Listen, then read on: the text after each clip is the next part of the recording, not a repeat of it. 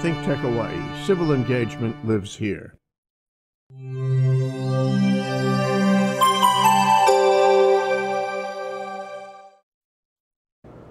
Aloha, welcome to Condo Insider, Hawaii's weekly show about living in a condo association.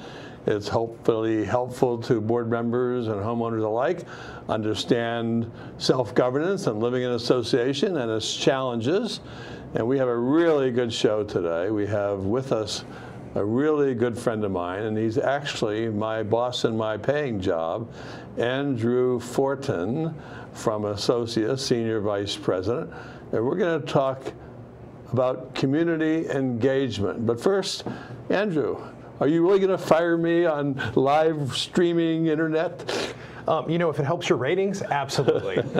Richard, it is so great to be here. I am so proud of the work you do. I think this is a great resource for people who live in condos.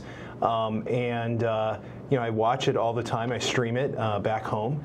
And to be here is, you know, it feels great. So thanks for having me. Well, I'm glad you're here, and I joke a lot about things. I threaten with Jane all the time that I'm gonna get fired. I think this is a valuable show for resources for owners and people living in a condo, and it's fun to do. And but I want to first of all just ask people to introduce yourself, a little about your background and Associa, and just share a little bit about that. Well, my name is Andrew Fortin. I serve as Senior Vice President of External Affairs for Associa, which is one of the largest management companies around, right? We operate here and across North America. And prior to that, I worked for the Community Associations Institute as their Vice President of Government Affairs. So I've been in the industry a very long time. And what has drawn me to it is the ability to work to connect neighbor to, you know, help govern their building or their neighborhood. And I can't think of a better, more noble pursuit than that. And why do you have a flower lei on today? Well, I have a flower lei, as do you. We're matching, right?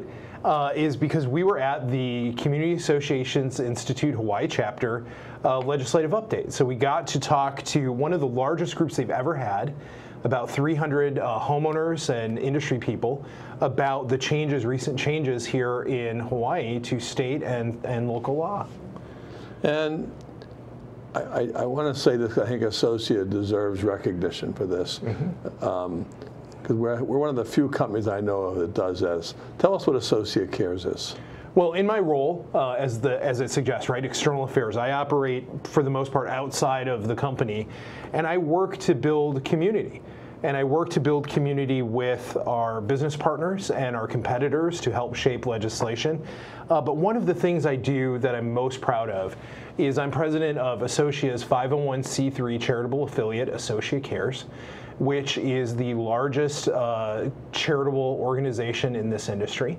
And what Associa Cares does is we raise money from our branches across the country, and that money is available to people who lose their home to a natural or man-made disaster. And I just wanted to tell you, one of the most recent people we were able to help is a gentleman who lost his home in the recent eruptions on the Big Island. Our resources are available to anyone, whether they're managed by Associa or not. But because we serve people where they live, we think it's important to help them out in their time of need. And without being specific, about how much money have you put into Hawaii in the last year or so? Well, you know, I think with recent events in the city of Honolulu in particular, last year, because there were some big events here in town with the volcano and some other events, over the last year we've distributed close to $150,000 in relief to folks just here in the state of Hawaii. And I'm really proud that our employees over the last 7 years, Associa Cares has been around for about 7 years, have raised and distributed more than $3 million to help people in their time of need. And I think that's something that speaks to our values as a company. Family spirit is our first corporate value. And that's something we learned here in this market, right? And so we have taken that value across our company. And we really believe it's important to help people, especially when their home is impacted by a natural or man-made disaster. Well, let me say this before we get into our show. You know, even though it's I work for Associa, Let me just say this. I think all the companies, including Associa, that give back to our community deserve a thanks. So thank you to the owner for their aid to the people in need here in Hawaii. And I think that's true of our competitors and anyone else who does good work throughout the industry. It is a commitment and is a financial obligation that I think that on behalf of the industry, the people here locally, we thank you for your support to the people in need here in Hawaii. Well, it's always heartwarming to come out here because I have the privilege of coming and visiting you and our team here 2 or 3 times a year. And when I'm here, you really feel that family spirit that this area is known for. So I agree with you. I think there's no better thing we can do than to support our neighbors and our friends. Okay, you and I have had lots of conversations, mostly over a glass of wine. I prefer that, by the way. But we've talked about the term community engagement. What do you mean by community engagement? Well, too often, right, when we talk about condos or community associations, people automatically jump to rule enforcement, right? Rule enforcement or assessments and things like that. And I think that's all part of it, right? If you live in a building, you have to help maintain it and you have amenities and things like that. But what we miss in that process is that when we live in a condo building or another community association, we have a built-in infrastructure to connect people with each other and to connect them not only with each other in the building, but with the community at large. So by community engagement, I mean working through your association to find opportunities to engage your neighbors and build community within your building, and to use that infrastructure of connections not only to support the residents, but to reach out to the community at large and engage them as well. And why are you a big advocate of this? Why is this? It seems like it touches your heart. Why is this a big thing for you? Well, I think we've all lived we're all living right now in a time where we have a connection or we have community, but it's not really real community. We have Facebook and we have Twitter and LinkedIn and all these other things that connect us, and we substitute that for personal relationships, right? And too often, if you're ever on Twitter and you watch a discussion about politics or some other issue, I think when we're behind a keyboard, I think we're less friendly. I think we're less our better selves. And, I grew up in a small town in northern Michigan where you didn't lock your door and everybody knew your neighbors, right? And, I think people miss those personal connections. And I think the best part about the community association industry and about condo living is that you have that infrastructure to build connections with people. And what's important about that is, when you look at the measure of, or how people measure their satisfaction in their lives, people who have those personal, not personal connections with each other are happier and healthier. That's got to be challenging because the world has become very technology-based. And, I was sharing with some people the other day, I said, I can't remember not having email and phone messages. And I'm not a big person on Facebook. I've never done a posting on Facebook. It's just not. I guess I'm a different generation, but the reality is, what are the challenges you see in doing this? Because everybody gravitates towards their little machine, their little phone, and we are losing personal connections. Well, those are tools, right? Those are tools to help us connect, and I think we all see some of the value in that. I've connected with friends from high school or elementary school or college, and I'm able to stay in touch with them over distance, right? But those are tools to help us facilitate that. They're not a substitute to that personal connection. And when we can work through our community association, we can also turn perceptions about our condo association on its head, right? Because if you look at, we talked about at the very beginning, when people think of condo associations or homeowners associations, they think of rule enforcement and fines and penalties. And that's like such a small part of it. So, working through that process to counter that narrative and to create opportunities for people to connect just has benefits across the board. So how do they do that? How does an association do that? How do they bridge that gap? Well, like I said, rule enforcement is a great one, right? one of the benefits of living in an association is the amenities and the protection of your property values that those rules provide. But you can flip that on its head. So instead of enforcement for having an untidy balcony or something like that, having a contest for the best patio garden. Or lanai garden or something like that, or awards for the nicest person, or other incentives that really work to highlight the fact that you're part of a larger community, right? So that's just a few ideas. Other things are, hosting pauhanas or potlucks, or more importantly, right? And you know this, Richard, because one of the things you do is you're a well-known advocate for this industry in the legislature down the street, is invite your elected officials to your community. Invite them either to a board meeting or a town hall, and really connect with them and tell them, hey, here's the issues we have with our community, with crime, with schools, with transportation. It gets people to know each other. And I think that where that helps most is it helps with governance, right? Because if people know you, and I'm a board member, and people know me, and we get to know each other, and we talk story, and we break bread, I think my motivations for why we do things as a board and why we do things as a community become more clear because they know the depth of me, right? And I think that from that community standpoint, I think that very much ties in with the culture here in this state, of getting to know someone and getting to know them before you just start making decisions, right? Well, should boards use social media or Facebook or these different types of platforms to engage their communities? Is that a positive thing? Or? Well, it's a positive. It's a tool to communicate. It's not a substitute for personal interaction, right? So announcing, Facebook and Twitter are great ways to, talk about, hey, we're having this event on Saturday, or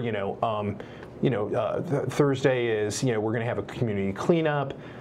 It really is a great tool for spreading the word, but it isn't a substitute for, it is one of several venues or several channels that you can use to communicate with people. And as we all know, on Facebook or on Twitter or on things like that, I think people feel more comfortable to be more critical and less civil, because there's this kind of perception of anonymity, right? Like, all I can say is, go on your Facebook page and put up a comment about politics, left or right, and see what happens.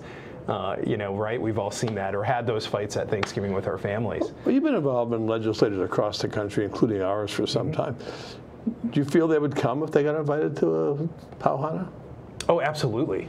I think if you look at, we talk a lot about the things I like about visiting you, and that personal engagement is something that's still very much valued in Hawaii. But if you think about what a legislator's job is, or an elected official's job is, they're representing a district of people, right? And they want to get that feedback so they know that the decisions they're making are in support of the needs of those residents. So what better way to do that than to come into an association, and if it's a high-rise tower that's in one person's district, I have the opportunity to talk to 300, 400, 500, 600 voters in one meeting. I would jump at that opportunity, and they're always looking for ways to engage the community. Well, I noticed today when we were at the CAI Legislative Action Legislative Update, we had City Council member Carol Fukunaga there, and she took the time to explain the legislative process that went through to have Bill 69 approved, which was the fire sprinkler bill for what the new laws are for associations that don't have sprinklers, what they have to do to comply. And I thought she really did appreciate the fact that she was given a chance to share. And then those listening saw how much depth and detail they went into before a bill was passed. It wasn't just someone made a motion and it got adopted. There was a lot of effort, research, time, thought, hearings, participation by community members. I thought it was quite good, to be honest with you. Well, I think to know someone is to help understand them, right? And to understand what they do or what their process is. But I think that's a really good point.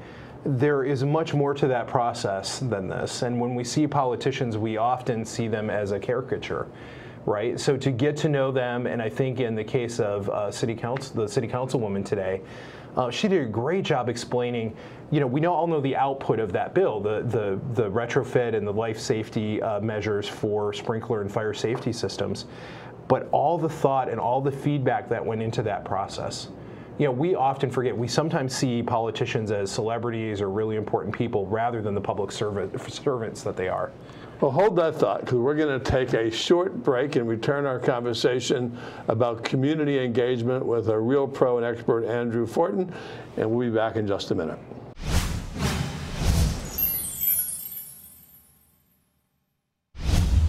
When I was growing up, I was among the 1 in 6 American kids who struggle with hunger. But with the power of breakfast, the kids in your neighborhood can think big and be more. Go to hungeris.org to make breakfast happen for kids in your neighborhood. Hi, I'm Ethan Allen, host on ThinkTech Hawaii of Pacific Partnerships in Education. Every other Tuesday afternoon at 3 p.m., I hope you'll join us as we explore the value, the accomplishments, and the challenges of education here in the Pacific Islands. Hello, my name is Stephanie Mock, and I'm one of 3 hosts of ThinkTech Hawaii's Hawaii Food and Farmer Series. Our other hosts are Matt Johnson and Pamai Weigert, and we talk to those who are in the fields and behind the scenes of our local food system. We talk to farmers, chefs, restaurateurs, and more to learn more about what goes into sustainable agriculture here in Hawaii. We are on Thursdays at 4 p.m., and we hope we'll see you next time.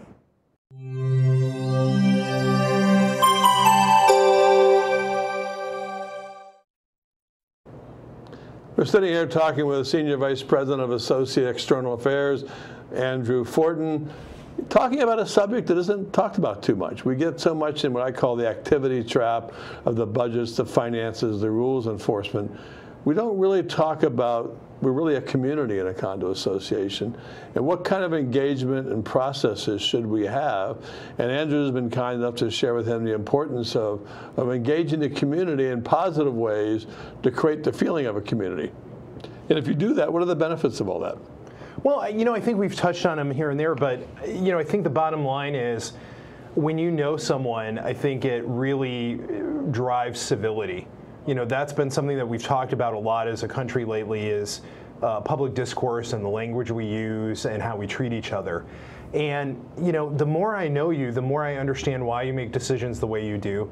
And the more likely we are to find common ground as we go through and make budget decisions for our association, reserve decisions, investments, special assessments. I think that's the best part of it, is it facilitates greater understanding. And I'm more likely to listen to you if I know where you're coming from, if I know your background and your experience and what drives you, then I'm less likely, to be critical of what you're doing. Does that make sense? I think, you know this principle in government affairs when you're talking to legislators is that the person I'm going to listen to is the person I know. I'm less likely to listen to the person that I've never met before who comes up to me shouting, right? So building those relationships, building civility promotes dialogue, promotes good governance, and promotes a sense of belonging. One thing I've often said on this show, and it's more into the rules enforcement, is that when you think about a community of people, particularly the owners, which are going to be, let's say, the mother, father, husband, wife, working lady, whatever it may be, they're adults.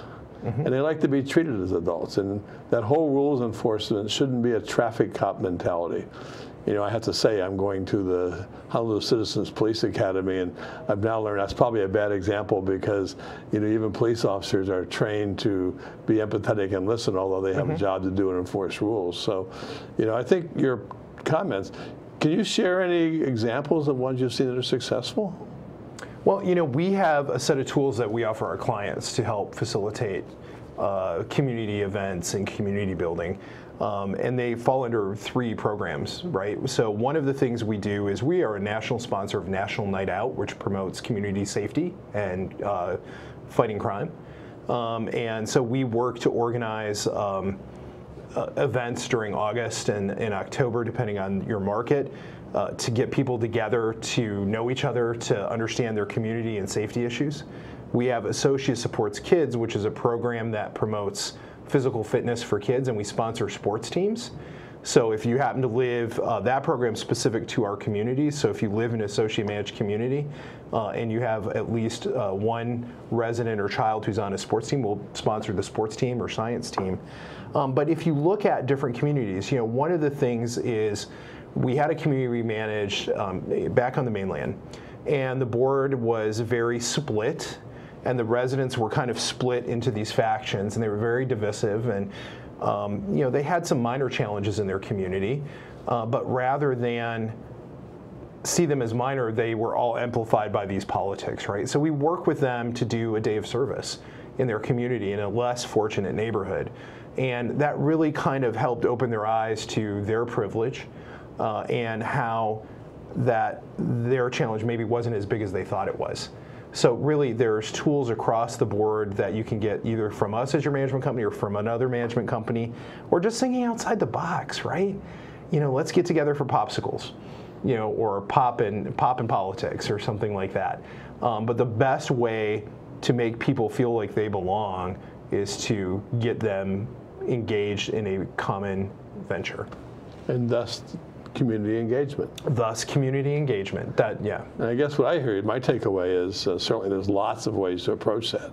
My takeaway is the board needs to have a conversation at a board meeting about how to engage the community and put together a plan to engage the community and look for whether it be a charitable day to help out, whether it be a forum, whatever it may be, find ways beyond the day-to-day running the operation, get the community engaged so it becomes an ohana, versus just people living there. Well, and your example brought up another example that I wanted to share with you. You talk about ohana, right, family, and in a place like Hawaii where you have a lot of retirees and people who are aging in place, in some of these buildings, there's been buddy systems that have been built up where residents work together to make sure they take care of each other, folks who are older or maybe have mobility issues. That's the sense of community I'm talking about. I think it's the single biggest missed opportunity for community associations and condo associations to change people's perception of the value that they provide to the folks who live there. And so generally, what is your advice? Well, my advice is make that a priority. If you work to engage your folks in your community, I think people will be happier. They'll see more value out of living there. I think outside the box and engage them and get their ideas. It's about serving them, right? As a board member, you're there to serve the residents. Set up a committee, set up an engagement committee, do quarterly events that bring people together. My neighborhood back where I live, we have our neighborhood's known for big porches. So we have every Friday during the summer, we have porch parties.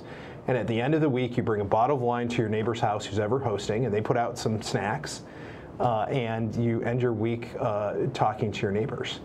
Well, if there's any place that would work, it's Hawaii, because first of all, we're a state that has very high giving and compassion for less fortunate people.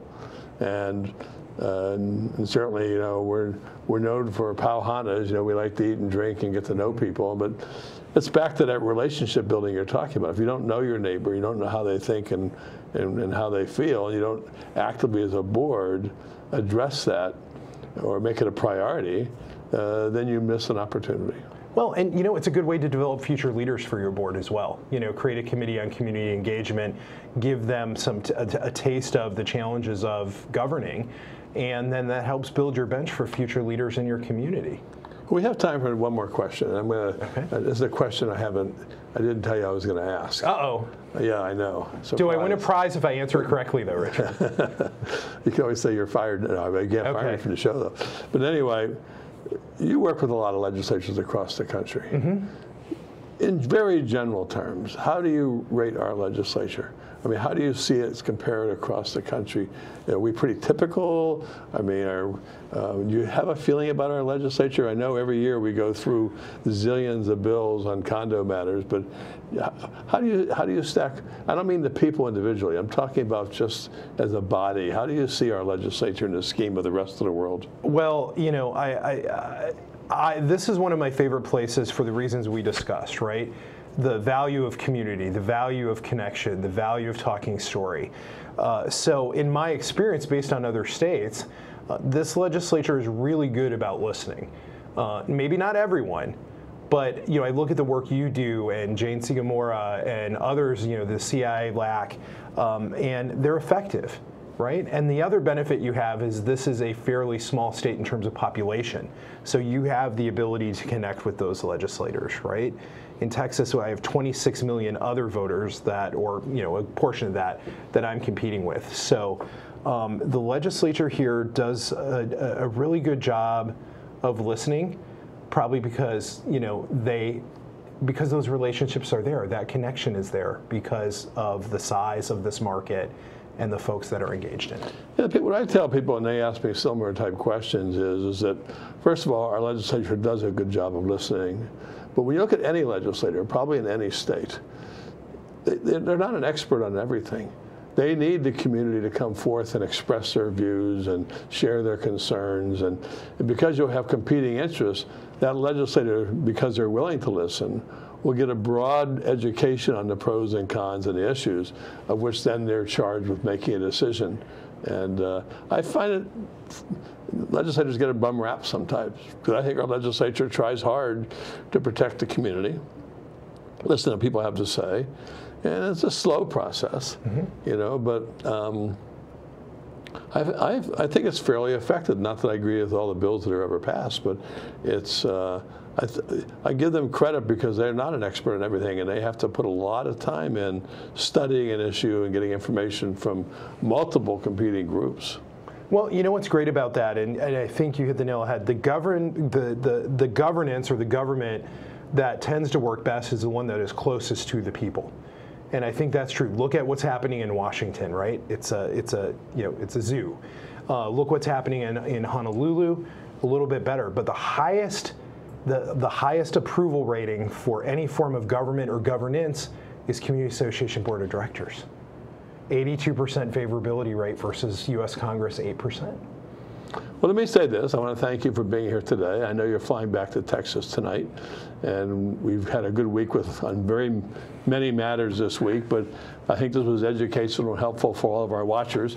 It's important community engagement. Let's find ways to get our community involved in what's going on, and probably it'll make your board meetings a little better and easier to manage and have better informed residents. And so we look forward. We're going to be back next week with talking more about HO6 policies and director and officer liability insurance issues that have recently popped up.